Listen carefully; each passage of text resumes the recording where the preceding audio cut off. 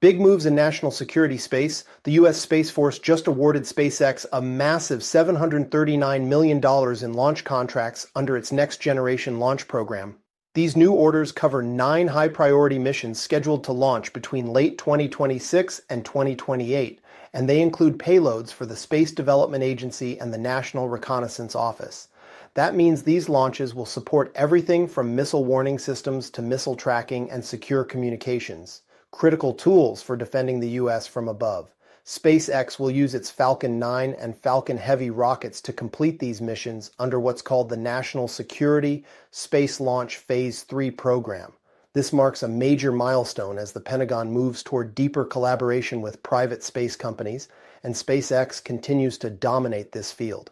While details of the missions are classified, what we do know is this is about strengthening America's edge in space and securing the growing number of satellites that now play a role in both military and civilian life.